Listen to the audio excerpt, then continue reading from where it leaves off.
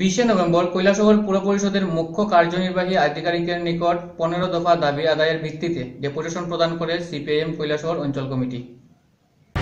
ত্রিপুরা বিধানসভা নির্বাচনে বামফ্রন্টের ভরাডুবি হলেও বর্তমানে পুনরায় মাথা তুলে দাঁড়াতে শুরু করেছে বামপন্থীরা। সারা রাজ্য জুড়ে মিছিল মিটিং পুনরায় শুরু করে দেন এবং জনসংযোগ চালিয়ে যাচ্ছেন নিয়মিত বামপন্থীরা। 20 নভেম্বর কৈলাসহরে একই চিত্র দেখা যায়, যেখানে পুর পরিষদের মুখ্য কার্যনির্বাহী আধিকারিকের নিকট দাবি সনদ পেশ করেন কমিউনিস্ট নেতারা। এদিনের গণডেপুটেশনের নেতৃত্ব প্রদান করেন বাম বিধায়ক মবসর আলী সহ অন্যান্য বাম নেতৃত্বরা। ত্রিপুরার রাজনীতিতে বামপন্থী চিন্তাধারা পুনরায় মাথা তুলে দাঁড়াচ্ছে, তাও বিজেপি আইপিএফটি জোট সরকার গঠনের মাত্র কয়েক মাসের মধ্যেই। তাই স্বাভাবিকভাবেই রাজ্য রাজনীতি নিয়ে বিভিন্ন প্রশ্ন উঠছে বিভিন্ন মহল থেকে। কৈলাসহর পৌরসভা এলাকার মানুষের জীবন জীবিকার সাথে সম্পর্কযুক্ত 15 দফা দাবিতে আমরা এখানকার যিনি পৌরসভার আধিকারিক আছেন ওনার সাথে আমরা ডেপুটেশনে মিলিত হয়েছি। উনি আমাদেরকে আশ্বস্ত করেছেন এই বিষয়গুলো উনি দেখবেন।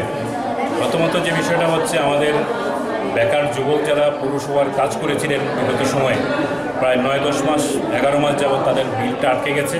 আমরা ইতিপূর্বে আরেকটা ডেপুটেশন দিয়েছিলাম, উনি বলেছিলেন যে দ্রুতই তাদের পয়সা দেওয়ার ব্যবস্থা করবেন, কিন্তু এখন পর্যন্ত বেশ কিছু যুবক সেই তাদের ন্যায্য পাওনাটা তারা পাচ্ছেন না। আমরা বলেছি যে খুব দ্রুত সেই ন্যায্য পাওনাটা যাতে যুবকরা যাতে পায় তার ব্যবস্থা করবার জন্য। আমরা এখানে দাবি রেখেছি যে টুয়েপের কাজটা প্রতি মাসে অন্তত 8-10 দিন করে টুয়েপের কাজ করতে করা এবং তাদের মজুরি যাতে 340 টাকা করা হয়।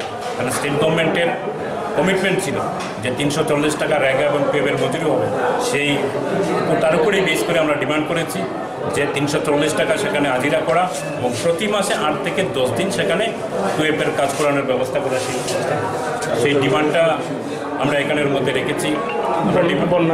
আমরা বন্যার ডিমান্ড রেখেছি যে আমাদের কৈলাসহরের বন্যা যারা ক্ষতিগ্রস্ত হয়েছেন, অনেকেই ক্ষতিগ্রস্তরা সাহায্য সহযোগ পেয়েছেন, এখনও বেশ কিছু মানুষ বাকি রয়ে গেছেন, তাদের যাতে ইমিডিয়েট তাদের ন্যায্য পাওনাটা তাদেরকে পরিশোধ দেওয়ার ব্যবস্থা করা হয়। এক্সিকিউটিভ অফিসার আমাদের সাথে একমত হয়েছেন এবং স্বীকার করেছেন কিছু মানুষ সেখানে বাকি রয়ে গেছে।